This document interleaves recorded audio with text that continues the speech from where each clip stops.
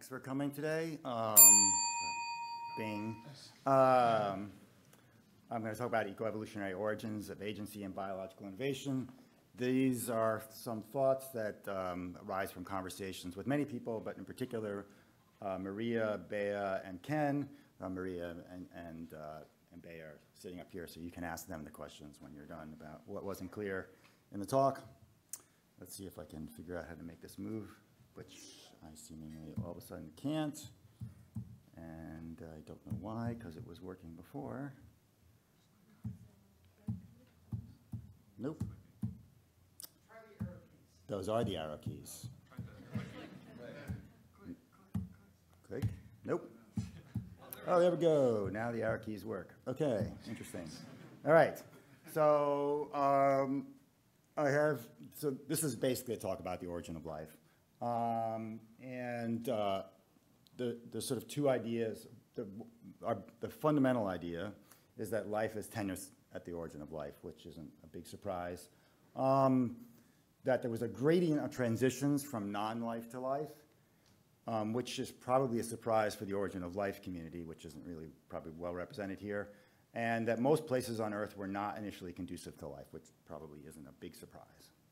So what I'm going to talk about today is if these hypotheses are reasonable, how do we think about the origin of life and how do we study it? So based on those ideas, how should we proceed? Because the origin of life problem is difficult because we don't have access to it directly. It's 4 billion plus years long ago, and it turns out there's life on Earth right now, and that kind of makes it difficult to investigate directly. So if we think about how evolutionary biology, the perspective of evolutionary biology that we typically have, so we might be studying, let's say, for example, Darwin's finches, then the model that we get from the modern synthesis and a little bit after that, with adaptation and drift, is usually sufficient to make us at least feel satisfied that we understand how the things work. There's a lot that we don't know, but we have an idea that our conceptual model at least is appropriate. If you look at eukaryogenesis, there's been ideas that perhaps the standard thinking about the modern synthesis isn't quite sufficient, which has given us something like the idea of the major evolutionary transitions, which aren't in opposition to the standard model. They are kind of layered on top of it. The adaptation and drift model is still true, but keeping the ideas from Zathmari and Smith, putting them in the foreground helps us think about eukaryogenesis and the evolution of multicellularity and other major evolutionary transitions. It gives us a better insight on how to think that might happen. So what's, for the origin of life, what's the conceptual model that we have that's sufficient to explain the origin of life? Do we need additional ways that would build on top of these things, or maybe that we already have enough? And my argument is that we actually need to think about this a little bit differently. So 4-ish billion years ago, life arose rapidly in an environment. So these are sort of precursors for life. They're organic molecules and some sort of sea-like thing, and life arose sort of maybe rapidly over 100 million years, which is both fast. It's like, well, from nothing to a whole living system, but also really slow because 100 million years is rather a long time. So the argument is that life was tenuous at the beginning, there was a gradient in transitions, and that most places were not conducive to life. So how do we study it? You have this harsh environment. And so there's a lot that we can't figure out. So one way is to cheat. So if you have this life is a gradient from transitions to non-life to life, is that you build some life-like aspects into the system. In this case, PCR. This is a slide directly from Maria's talk yesterday if you didn't catch it. And then you let the system evolve and see if other lifelike processes arrive. So this is one way to do it. And so this is, you cheat essentially and say, I don't know what the origin of life was directly, but I'll put some lifelike processes in and see if I get more out. But is this sufficient? Is this going to give us everything that I think we'd like to know? And the answer is probably not, because we really want to know more about than just if I put all the lifelike processes in, can I get more life out. You want to have, like, how do I get to these lifelike processes that I'm already integrating? So the other part of that, of the sort of two hypotheses, is that most places on Earth were not initially conducive to life. So that the origin of life is also really about the origin of places that are conducive to life, and that you have the evolution of the ability to live in less conducive places. So if those are true, so it's a lot of, if this is true, then we might think about it this way. Here's our harsh environment, and here's Earth 4 billion-ish years ago. I'm not really sure it was pink or magenta, but that's just what we have. So you have these bits and pieces of pre-organic, you have organic material. They accumulate places. This is probably true. And once they've accumulated, other bits and pieces also accumulate. Now, I'm calling this a sort of eco-evolutionary feedback. It's not evolution in the sense we normally think about it, because there are no alleles, there are no genes probably, but there's pre-organic materials are locally, increased locally. And so pretty much everybody in the origin of life community argues some version of this. And you get more and more accumulation of these materials by whatever means one likes to think about it. And what this does is essentially make a local environment that's more conducive to life. And that's pretty much where you get something you get processes in this where you have resources, and what you end up with these resources is the ability to life to bootstrap itself. Now, I don't know what that means. No one knows what that means. But unless you like one or two alternatives, that life came from elsewhere, or that there was some being that generated life, there's some version of this is what we think is true. So here, what you have is a spread of, you have this set where life is more conducive, and you have a kind of edge adaptive. So this would be a parapatric kind of aspect, where you have organisms that kind of live kind of near the parts where close to have resources, but now they can spread.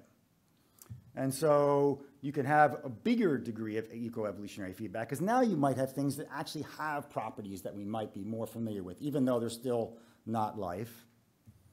And then as this area can increase in sort of spread to organisms that are able to even spread out farther.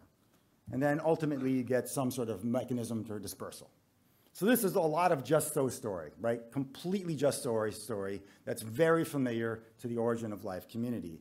But I'm trying to make it familiar to the evolutionary biology, in that sense, the evolutionary biology community, because these are processes that we would be familiar with if we had a living system, as opposed to one where I'm hypothesizing that goes from non-life to life. Okay, so does that keep right? So, and then once it's dispersed, now it moves in that area, that new area it moves to is it changes that area, and so you get the spread of life on Earth. And so the model, this is completely verbal model. Well, it's verbal, literally verbal, plus pictures. My origin of life models, you start out with bits of material in some environment, a bunch of eco-evolutionary feedbacks happen, and you end up with some sort of replicating organism. So this is a pretty familiar model to origin of life community, but with two differences. And the first is that you have an eco-environment evolution. Now, I'm calling it an evolution. Again, it's not really evolution in the sense that we're all familiar with. It's a sort of developmental process where you get an accumulation of resources by some means. And there's any number of variety of means. I'm not talking about specific mechanisms. I'm also not talking about special places like black smokers, which, if you know about deep sea vents, they're there, or high places high up in the mountains where you have karst regions. Those are harsh environments that eco-evolutionary feedbacks are unlikely to occur, and the organisms that people hypothesize occur have to be able to live in, those organisms have to be able to live in really harsh environments that organisms now have a hard time with. So this model is that organisms arise in the most benign conditions, and those most benign conditions arise via what we would what typically we would think of as not evolutionary, but a sort of detritus model. So that's the first difference. And the second difference is that you need the organism to sort of become separate from its environment. So that the organism arises in this environment, but it becomes different from it. So here would be adaptation and drift for how we think about, for most of the talks and at this meeting. Major evolutionary transitions for understanding maybe multicellularity and eukaryotes and a variety of other things. And this sort of combination of eco-evolutionary feedbacks, eco-environmental evolution, whatever I mean by that, and sort of organism-environment separation. So that is what I'm calling evolution of agency. Now, at this point, it's like, wow, so this talk, why did I come to it? It's a whole bunch of just so's story, and now he's introducing agency. Wow, really? Seriously? So, for agency, actually everybody in this room is already familiar with agency. And so here's the thing that I included, from Darwin. You have Darwin's finches. Probably everybody in this room, if you've taught evolution, you've probably taught about Darwin's finches. Well, actually, Darwin's pigeons is better for Darwin, because this is something he actually worked with. Right? In Darwin's pigeons, he actually, slow though the process of selection may be, misspelled of course, if feeble man can do much by his power of artificial selection. So Darwin has got the agency in this system. And that's the distinction. So in this particular case, what we typically think about is agency. We typically think about it in respect to cognition and choice. In Darwin's pigeons, you make the choice. The experimenter makes the choice. So for those people who do experimental evolution, there's a kind of a gradient between Darwin's pigeons, when the experimenter does everything, the artificial selection, and systems that we might think about like the long-term experimental evolution study, or if you evolve Brinkley spreaders, or if you evolve multicellular yeast, where you control some aspect of the environment. And really the distinction between these two, anything that involves intervention, but perhaps more broadly, can be thought of as a gradient of agency that's driven by the experimenter. And so this distinction that you have between natural and artificial selection, I think, is a good way to think about agency more generally. So, which I'm not going to get into in too much detail because, well, one, I'm running out of time. So, in summary, life was tenuous at the origin of life. The origin of life involved a two-step process, sort of that you get the evolution, broadly speaking, of conducive areas where life can originate, and then life, the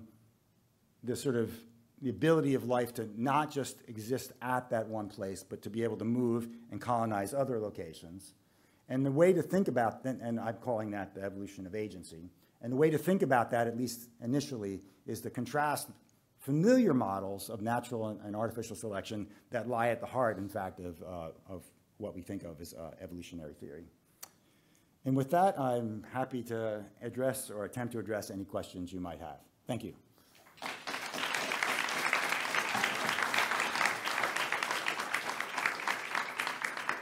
So Joan had her hand up first.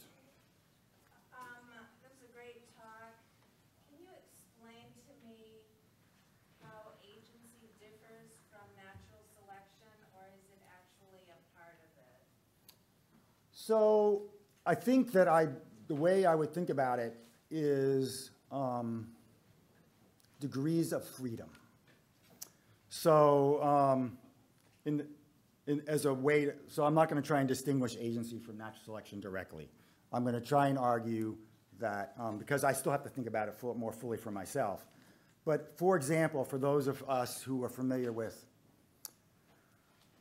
a paired t-test versus a two-sample test. In a paired t-test, you're controlling for noise, and so you have fewer degrees.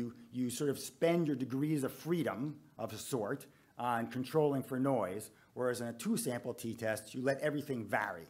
And so for experimenters, we frequently add constraints onto the system to control for things. And by doing that, we limit opportunities for evolutionary outcomes because we constrain the system. And so one can generalize that more broadly to natural selection, sort of by having species interact and by having coevolution, absolutely.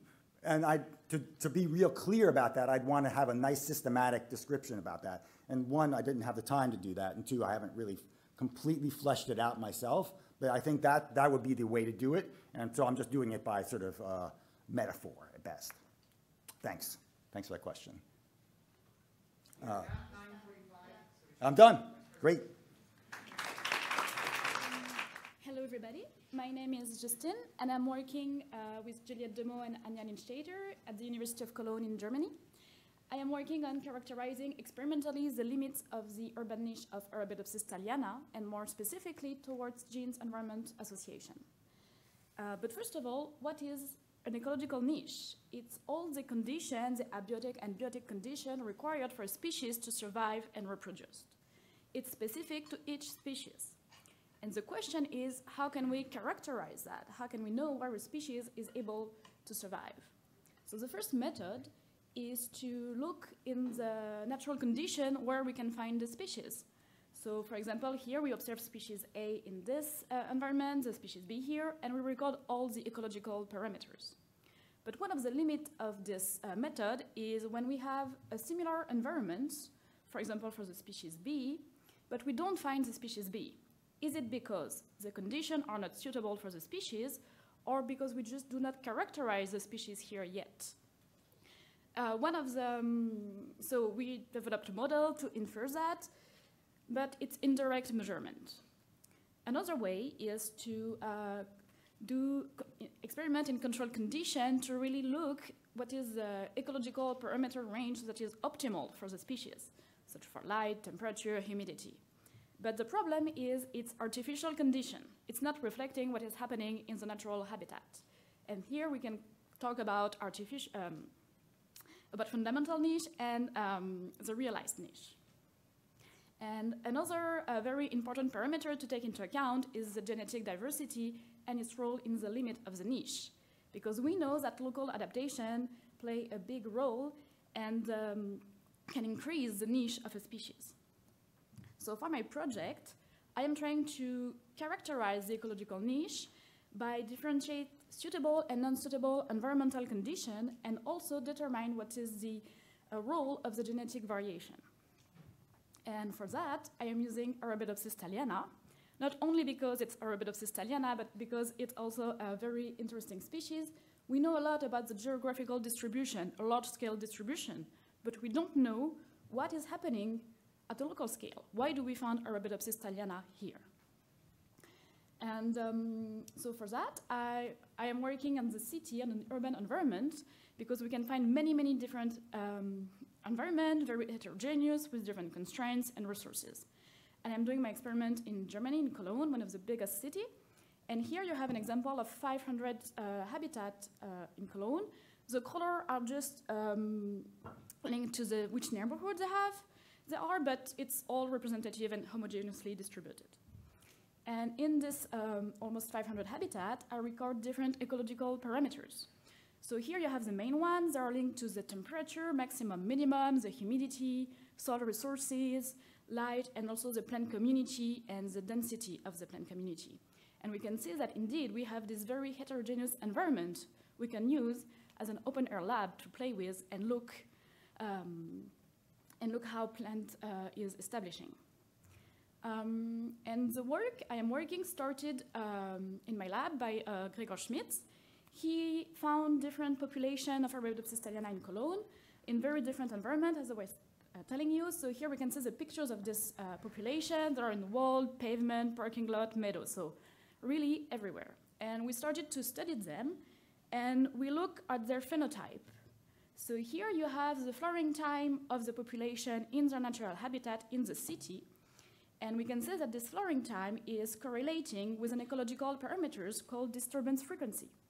The disturbance is the amount of perturbation a species will have. So it could be people walking, dogs scratching, animals, anything. And we can see that we have this association between the phenotype and the environment with later flowering time with more disturbed environment. So we have this association, but to go further away, we also look at the genotype of the species and their phenotype in control condition. And here again, we found an association. So the orange curve is the flowering time in control condition, where we can see we also have this differentiation between the population. So we have phenotypic and genetically differences among this population, and it's both correlating with the environment. So we have this environment genome phenotype association. But we had a limited number of population, and it didn't help us to answer the question of the limits of the urban niche of Arabidopsis thaliana. So for my project, I use a high genetic diversity pool of seeds of Arabidopsis thaliana that I have sown in many environments in Cologne. And all of this environment have different conditions, as we have done in the PCA, and it will help me to look in which conditions are suitable for Arabidopsis thaliana, and also to look at the association between this environmental filtering and the genetic of the established population. So for this high genetic pool, I used two of this local adapted population of Cologne. One is coming from a meadow environment, one from a pavement. But most importantly, I chose them because they are the population with the most segregating phenotype and genetic distance between them. And in the F2, I found a lot of phenotypic diversity in terms of flowering time, dormancy, fitness, anything. And for each of this, so for this population, I have sown this in 4 types of typical urban environment for Arabidopsis thaliana: meadow, pavement, tree bed, and wall. And for each of these environments, I have several sites, several habitats. So for example, in the meadow, I have 137 meadow sites. And in each of them, I have sown 1,000 seeds of this F2 population. Same for the pavement, tree bed, and wall. So I have a high number of replicates from my experiments. And the first thing I wanted to, so yeah, here is a map of Cologne. So again, the same map. Here you have some of my population. I also make sure that in the site I've sown Arabidopsis thaliana, my population, I have no pre-existing population, so to not have any bias in my analysis later. And the first thing I wanted to look is where they were able to establish. So here, it's the percentage of established population per site. So on the total number of sites I've sown, in how many of them do I found an Arabidopsis thaliana individual or not? And we can see that for the wall, in almost 80% of the sites, I have an established population, at the opposite of the meadow, where it's barely 20%. So it really seems we have a favorable environment for the establishment of Arabidopsis thaliana, the wall. And it gets more interesting when we look at the population size, because we can see that the wall has the smallest population size, at the opposite of, for example, the meadow or tree bed. So it's more easy to establish in a wall environment, but less individuals are able to do it. At the opposite of, for example, the tree bed, it's more difficult to establish, but more individuals are able to do it.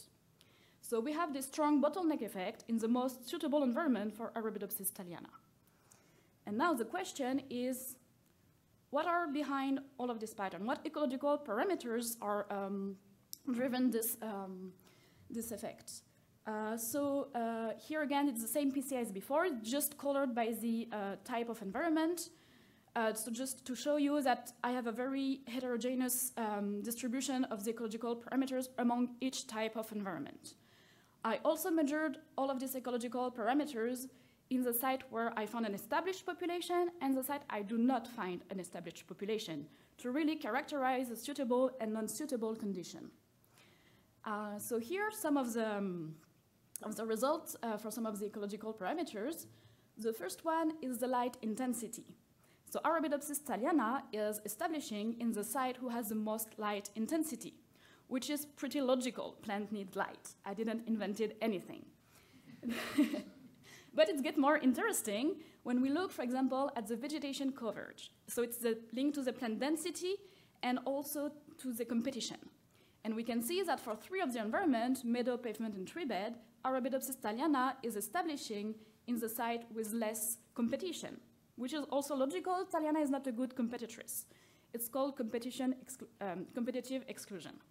But for the wall, we have an opposite pattern where Arabidopsis thaliana is establishing in the site where you have more plants. It's called facilitation. So we have these contradicting patterns in the establishment. And it can get even more complicated when we look at the soil composition. This is the ion in the soil. And we can see that for each of the environment, we have a specific ion having an impact on the establishment, but not in the other environment. So here, for example, for the fluorine, which is a soil pollutant, Arabidopsis thaliana is establishing in the site with the higher concentration of fluorine, which can be also linked to competition, because more soil pollutant, less plants are able to establish, so less competition, it's better for Arabidopsis thaliana.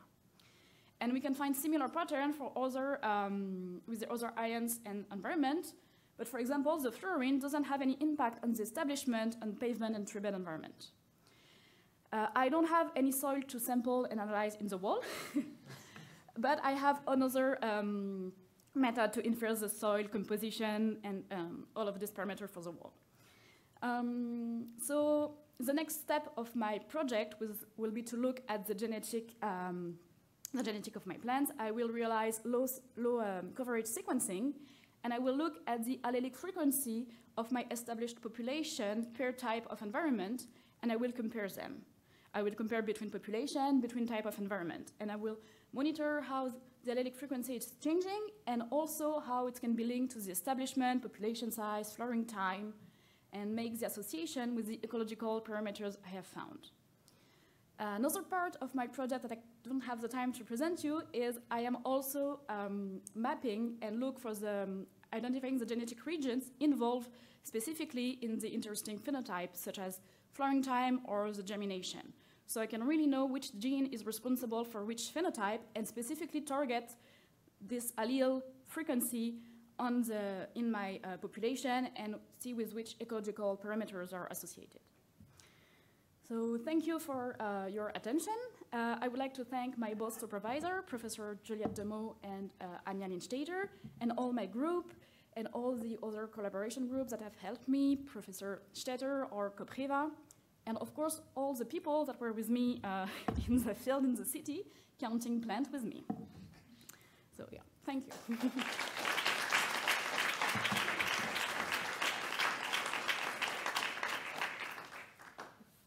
We have time for one or two questions. Yep. I don't know.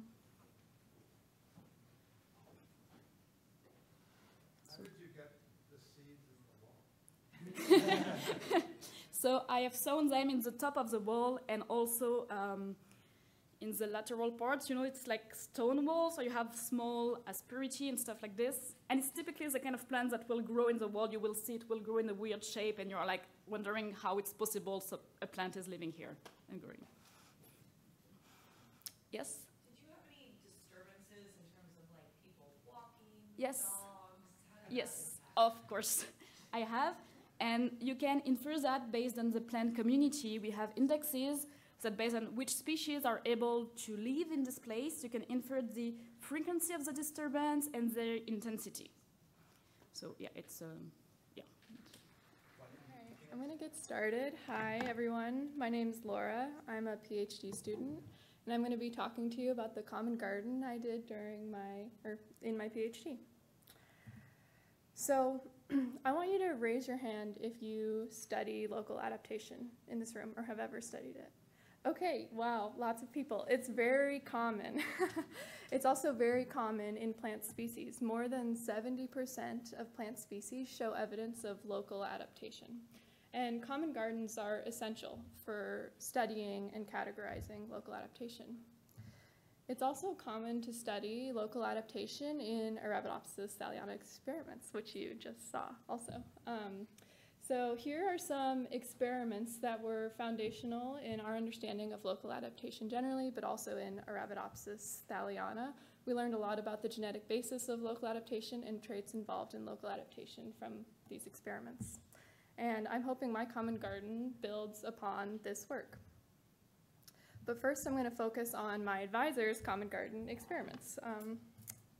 So my advisor, Moy, had a common garden where he had 515 whole accessions that have whole genome data of Arabidopsis, and these are from the 1001 Genomes Consortium. He planted them in 2 environments with 2 precipitation patterns each, and wanted to incorporate local adaptation in spatial models to ask how predictable evolution is across climates. Studying local adaptation across climates is important because with climate change, the strength of local adaptation may also change. Using our understanding of the genetic basis of local adaptation, Moy created this projection which detects vulnerabilities of alleles to future climates when considering local adaptation. So all of the red points are under this future precipitation prediction where populations of Arabidopsis may be maladapted. And green points, which are, you can't see them as well, but they're more towards the top, they will have alleles that are adaptive. So this study was awesome, obviously, but all it taught us, not all it taught us, sorry. It told us that some alleles are adaptive and some aren't adaptive, but it doesn't tell us if adaptation will actually happen, because adaptation happens on a population level. So for my common garden, I wanted to ask if adaptation of populations would happen depending on the genetic composition of the population, not the individual allele. I also wanted to create a common garden that had a really realistic environmental setup, not just 2 treatments or 4 treatments. We wanted to simulate a real environment by creating an gradient of treatments. And to do this, we borrowed from the conceptual framework of range limits that have these qualities. They have populations with different genetic compositions, and also they have a really strong environmental gradient. So we designed this common garden experiment to test the formation of range limits, and you don't have to think about range limits if you don't want to. You can just think about, well, inside the range limit is where adaptation is happening, and outside of the range limit is where maladaptation is happening. And we did this by creating curated populations of Arabidopsis that represent genetic compositions of populations that you might see in nature. And to be clear, we're not that interested in the range limits of Arabidopsis, but rather using Arabidopsis as an eco-evo model to create mock populations that would be found in other species. So this is the garden we built when I started my PhD, and we have rain exclusion and water addition structures. And for our gradient, we created a full factorial design of 14 frequency and abundance precipitation treatments. For the other manipulation in this experiment, we have various population compositions.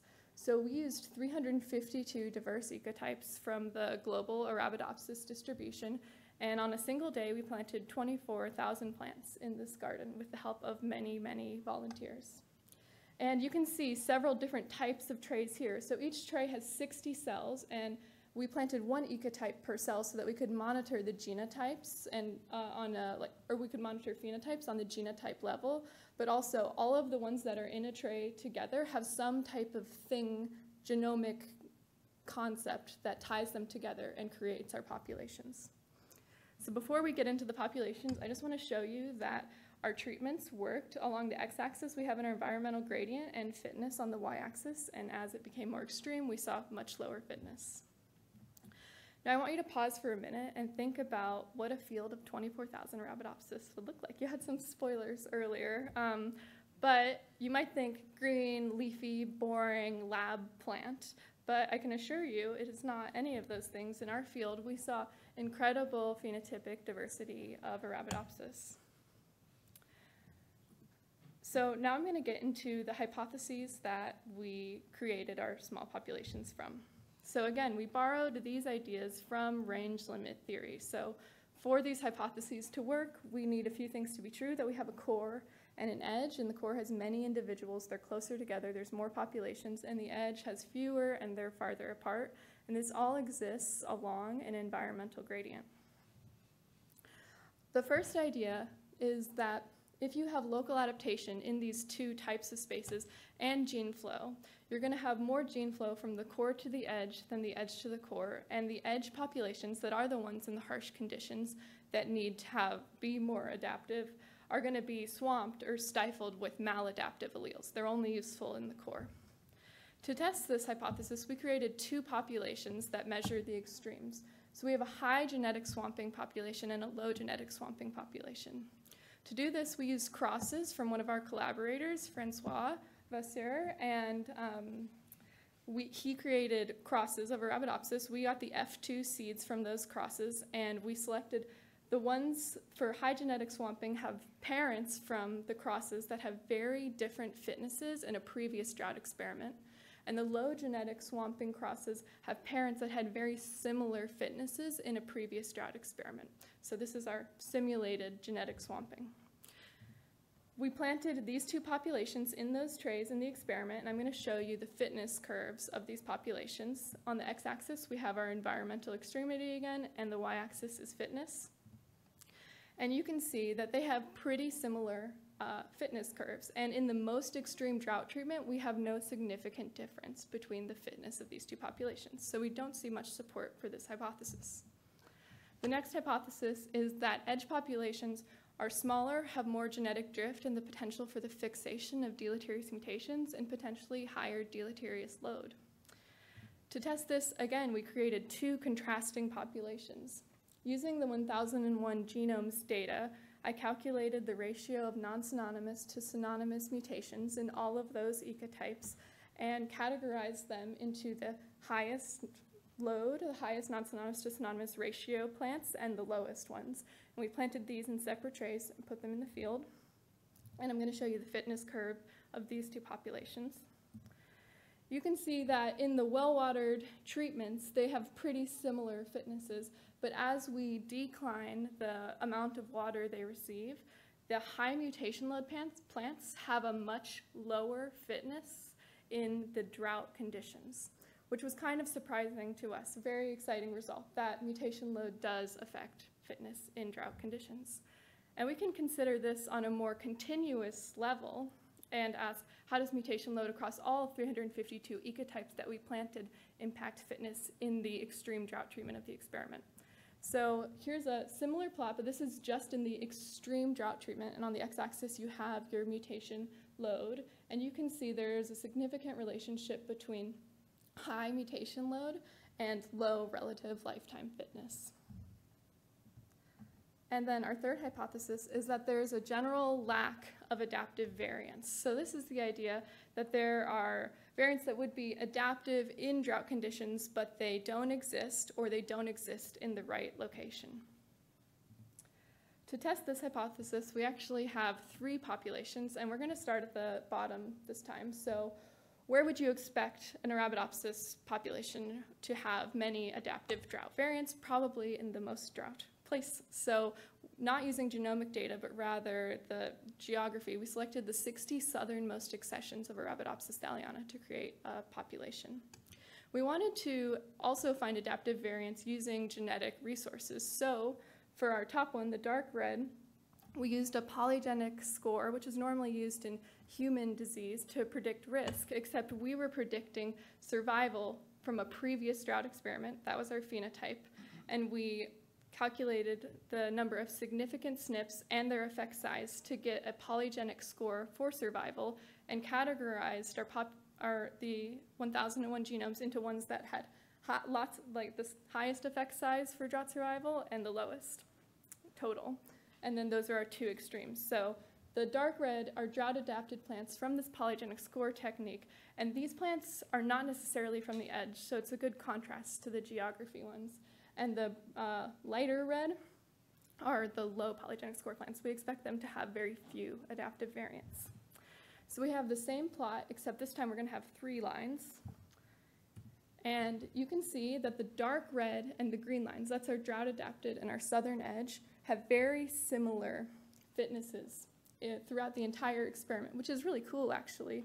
So we were able to pull out variants using genetic information and not geography. So it kind of proves that this polygenic score thing worked. And also it suggests that the southern accessions have adaptive variants, which is also good. But we want to compare these 2 lines to the maladaptive population. And you can see there's a significantly lower fitness in the extreme drought treatment for the maladaptive population of plants.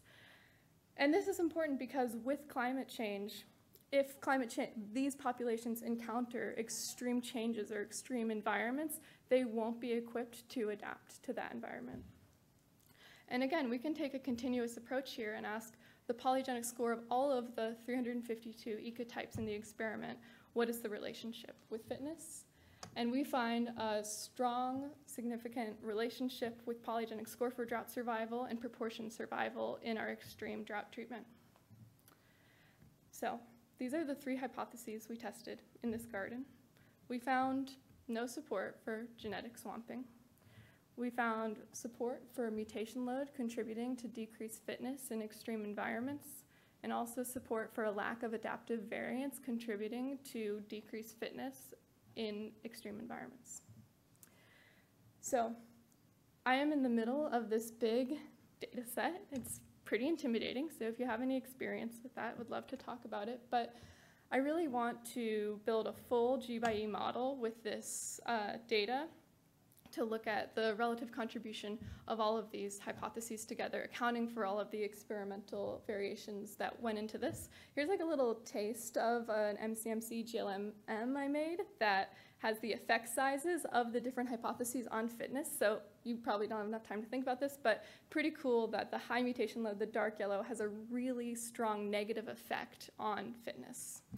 We also allowed the seeds or the populations to resow their seeds in their trays the following 2 years of this experiment, and we've been monitoring these populations for 3 years now and collecting demography data. So also next steps is analyzing the demography data, and I also have been collecting tissue from all of the plants on time sequences for all the populations in the past 2 years, and we're going to sequence these to look for evidence and speed of rapid evolution. With that, I'd like to thank my lab, all of the planting volunteers, and I'll leave you with some cute pictures of us preparing for this experiment. All right, hi everyone, my name is Kathy Hernandez, and I'm a postdoc in Paul Turner's lab at Yale, and today I'll be talking to you about a project I've been working on looking at how the thermal limits of a marine bacterium can be impacted by an integrated virus. And so a major motivating question for my postdoc work is how we might be able to predict organismal responses to thermal change. And one framework that's useful for thinking about this question that many of you might be familiar with is the concept of a thermal performance curve, where if you imagine body temperature of the organism on the x-axis and performance on some metric on the y-axis, what we often see is increases in performance with temperature up to an optimal temperature, after which there's a sharp decrease until they hit this upper critical temperature or upper thermal limit. And what's nice about this framework is it gives us this quantitative relationship between temperature and performance or even fitness, and gives us a starting place for making predictions about how organisms might be impacted by thermal change. But organisms, especially out in nature, are often engaged in interspecific interactions that might impact traits that we measure, like their responses to temperature. And so here are a couple studies and examples that I like. One in aphids, where they found that a point mutation in the endosymbiont bacteria that they carry changes the thermal tolerance of the host. And on the right, an example in stickleback, where they found that stickleback infected with these tapeworm parasites changed in their thermal preferences. And while at a conference like this, many might initially think of macroorganisms as the hosts in these sorts of interactions, microorganisms like bacteria can also be hosts in interspecific interactions. And so here we have a bacterial cell with the bacterial chromosome in blue and a prophage or integrated virus in red. And this is the interspecific interaction that I'm particularly interested in. And so these viruses are really interesting. They can essentially remain dormant, replicating alongside with the bacterial chromosome in a process called the lysogenic cycle. Or they can go through this process called the lytic cycle, where they excise from the chromosome, replicate their genome, synthesize viral proteins and particles, and eventually burst out of the cell. And so these viruses essentially have this decision-making process to do with very drastically different consequences for what happens to their individual host cell and also potentially the whole host population. And prophages are very common in bacterial genomes. So one survey of GenBank genomes in 2016 found that about half of these bacterial genomes were predicted to be lysogens, or genomes that carry these predicted prophages. And this process of leaving the bacterial chromosome is called induction. And importantly for my interest, induction is a process that can vary with environmental factors like temperature. And with a few systems now showing that increases in temperature warming can lead to increases in the amount of induction that happens. And so if we imagine again our thermal performance curve now from the bacterial perspective, thinking about this temperature-dependent induction, if we have environmental temperature on the x-axis and bacterial population growth on the y-axis, this upper critical temperature or upper thermal limit might be set by something like temperature-dependent induction rather than host physiology alone. And we also might imagine that mutations that expand that upper thermal limit might change the way that the host interacts with the phage, potentially reducing the amount of induction that happens at high temperature. And so when I started my postdoc, I wanted to develop a system to study these sorts of questions. And so I went out and I sampled in the nearshore waters and tide pools in the Long Island Sound just close to our lab. And I did a sort of random bacterial culturing approach on rich marine media to develop a strain library. And then importantly needed to look for prophages. And so I did this in two ways. The first is that I sequenced the genomes of the strains in my library and I ran them through various prophage prediction tools that look for hallmark genes like integration-related genes or structural genes. And then I also did a chemical induction approach, so I used this harsh chemical that induces a lot of different types of prophages and then plating. And so from this, I ended up with a study system. It's a novel isolate of a marine bacterium in the genus Pseudoalteromonas that has an inducible prophage. And so here on the left, I'm showing the output from one of our prophage prediction tools and a visual representation of the genome assembly. And you can see on the outer edges of this plot that there are two regions where there are predicted prophages. But of course, we wanted to know not just whether there are predicted prophages, whether this is actually an active inducible prophage.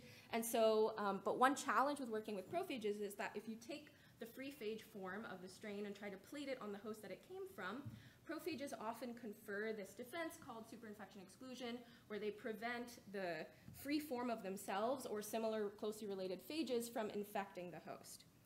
But luckily for us in the process of developing this strain library, we also found a different host, depicted in green here, that was susceptible to our phage of interest. And so when we plate our wild-type phage on this other host, we're able to see plaquing or clearance and evidence of phage. And so this is great because it gives us a system where we can now use classic microbiological methods to look at changes in phage dynamics. Oh, and just to say, there are two different prophages predicted in our strain. All of my evidence at this point suggests that it's one of them that is inducing. All right, and so to my questions of interest in this project, the first is how does temperature impact the population dynamics of the bacteria in the phage? The second, how mutations that expand the bacterial upper thermal limit impact the phage. And finally, how the phage might impact thermal responses in a different genetic background. And so first, thinking about how temperature might impact bacteria and phage population dynamics. So my hypothesis and predictions here are that temperature-dependent phage replication in the system might limit bacterial population growth at high temperature. And so if this is true, what we expect to see in the bacterial population at low temperature is this classic S-shaped logistic growth curve. And at high temperature, we expect to see growth and then a crash that coincides with lytic phage production. And then in the phage population dynamics, what we might expect to see is a lot of phage production at high temperature and maybe no phage production at low temperature. And so showing you the results of our bacterial growth curves across temperature with the cooler colors in blue and the warmer colors in red, what we see is that as you start to push the temperature higher at 35 Celsius, maybe you can see here, we start to see more unusual dynamics, and then if we push it high enough to 40 Celsius, we start to see growth for about a few hours and then a crash. And so this is consistent with our predictions if there might be temperature-dependent phage induction, but of course alone doesn't tell us whether that's what's responsible for this crash. And so next what I did was I took my strain and I grew it both at low and high temperature, and now I tracked both the bacterial population dynamics and the phage dynamics over time. And so here, again, showing you the bacterial results first, now zoomed into the first 5 hours of growth. At low temperature, maybe you can't really see it, but there's exponential growth that's happening. And then at high temperature, we see really rapid initial growth and followed by a crash. And then interestingly, what we saw in the phage dynamics, at least at high temperature, is consistent with our prediction. We see lots of really rapid production of free phage. After about 30 minutes, we see 10 to the 7 phages per mil after incubation at this high temperature. But interestingly, at low temperature, it's not quite as straightforward. There is also a lot of spontaneous phage production. And so what this means is that from the population dynamics alone, it's a little bit difficult to say whether this phage difference alone is what's responsible for this crash, because I don't know whether the life history traits of the phage have also changed with temperature, but I can say that there's really rapid initial production of phage at high temperature that coincides with this crash.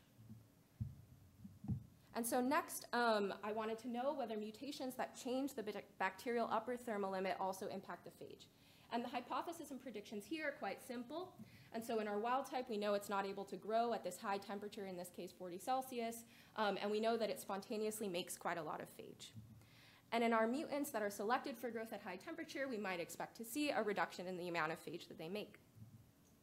And so I took a streak plate of my wild type, I picked a bunch of independent colonies, grew them up in independent cultures, and then split those up even further into many wells of a 96-well plate, and put them under the high temperature inducing conditions. And then if we saw any turbidity, any regrowth of the bacterial population, we picked colonies and phenotyped them. And so out of 96 wells, we had 11 that were turbid after the high temperature incubation. And then after our streaking and phenotyping process, we confirmed that 3 of our 11 mutants can grow at high temperature. And just to show you the drastic difference in growth between our wild type and mutants, in the wild type on the top left here, you don't even see anything on this scale. But in our mutants, we see drastically different high levels of population growth happening at this 40 Celsius high temperature. And then next, importantly, we wanted to know whether our mutants have changed at all and how much phage they make. And so I took my wild type and mutant strains, and I grew them overnight, filtered them for phage, and I plated them on our susceptible host to quantify how much phage they've produced. And so on the left here is our wild type making 10 to the 10 phages per mil after overnight growth, and in our 3 mutants, they're making drastically less phage, 10 to the 3 phages per mil, sometimes below the limit of detection. And so there's a huge difference in how much phage they're making. This was done at a low temperature. I've also done this at high temperature, and they're making even less phage. And so this was consistent with our predictions. Our mutants that grow at high temperature are now making much less phage spontaneously. And then finally, there was an additional phenotype of interest. And so as I described earlier, one of the features of prophages is that they can confer this defense called superinfection exclusion.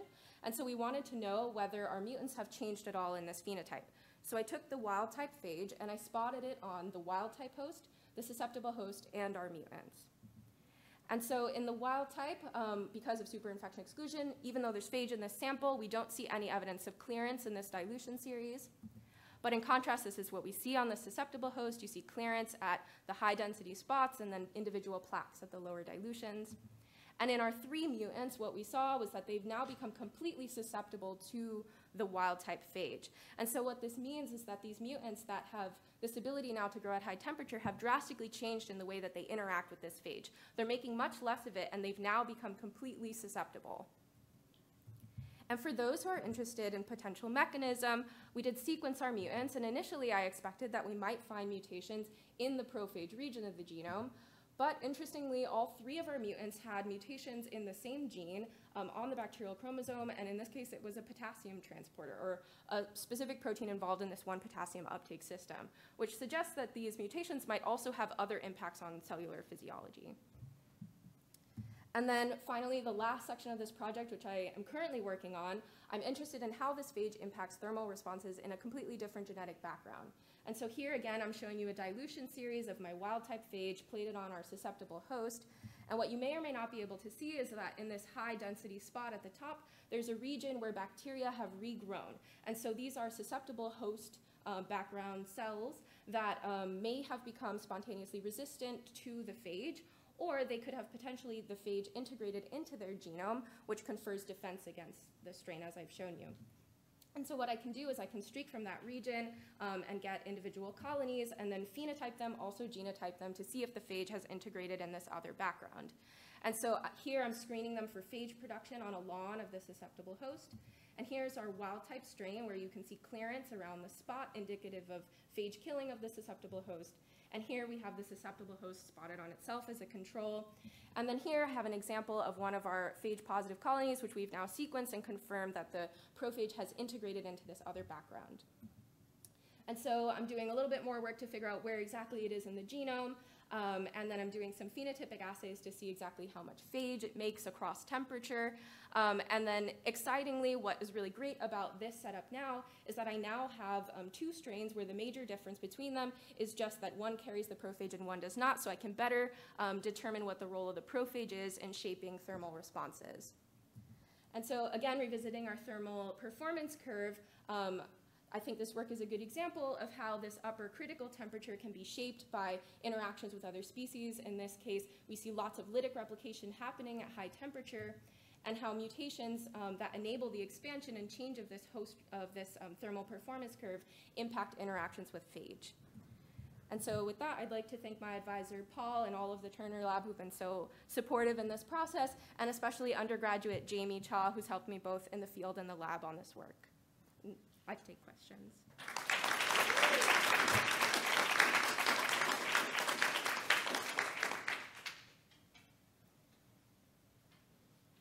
Yes. Really nice talk.